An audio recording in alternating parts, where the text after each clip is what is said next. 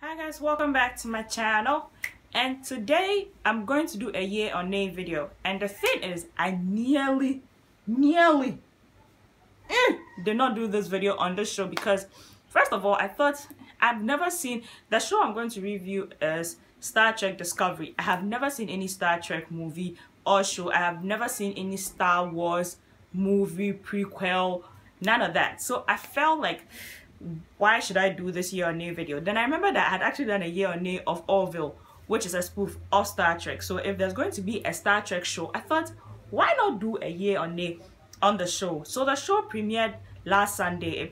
Like 2 episodes premiered, and you can watch it on CBS+All+Access.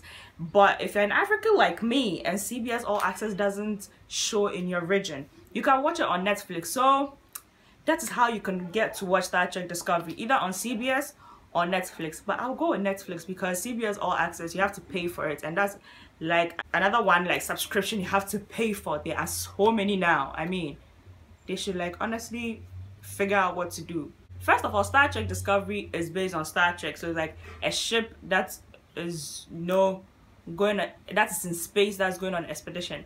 But the one thing I like about it, can we get a yay for diversity, a yay for inclusion? Oh my, like I'm so excited. The fact that the main character is a black woman, check.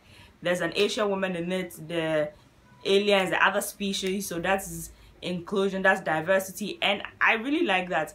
Like for the fact that the person who's actually fronting the show is a black woman, I'm here for it.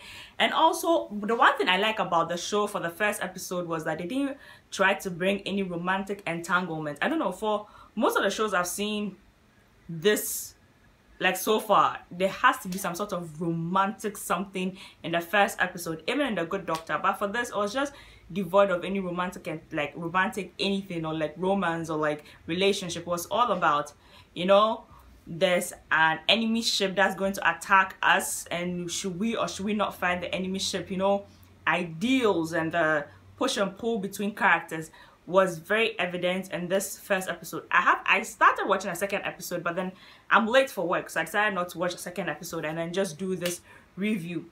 But so far the show looks very promising. Like, if you are not into sci-fi, it might not be much your speed, but I promise, like, you should give it a try because you would really enjoy it. Because, you know, it's the same sci-fi thing, is set in the future when we are in intergalactic travels and everything. So one thing I like about it, apart from the diversity, is the fact that it looks amazing. Like, the set looks amazing, the CGI also looks amazing, the special effects look amazing. I don't know why nowadays they're trying so much with the shows.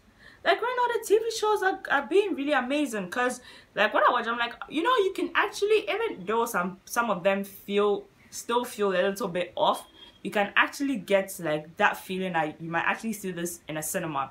So I like the effects so much, I like the set pieces so much, I like the costumes so much, and I like these costumes better than I like the Orville costumes. The Orville costumes, I don't know if it's because it's supposed to be a spoof, so everything is so light, but these ones are dark and like they are more up my speed. So comparing Star Trek Discovery and Fox's Orville, I'll go with Star Trek Discovery. Like, I know a lot of people say that there's nothing like the original, but Orville still feels some way, especially after the last episode, as episode 3, with the baby that was born a female that they reoriented to become a male. It was all over the place, and that's not what you're talking about. You're talking about Star Trek Discovery.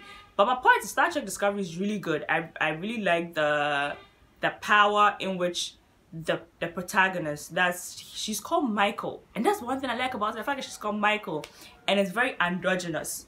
I don't know, nowadays there's so many androgyny going on in Hollywood, like in a way to bring about diversity and inclusion, and I like it. I think Sonequa Martin-Greene, that's her name, I think she's really great in the show. I'm hoping to see more action from them. I'm hoping to see more, like, you know, a lot of stuff from them. But so far so good. So yay or nay? Yay. It's a thumbs up for me for Star Trek Discovery. I actually watched the rest and I'll tell you what I think about most of the shows. I think in October I'm going to talk about most of the shows that have premiered so far and which one you should watch in order of preference. So my name is Aphua+Larbi. I'm done with this yay or nay video. Star Trek Discovery, yay for me.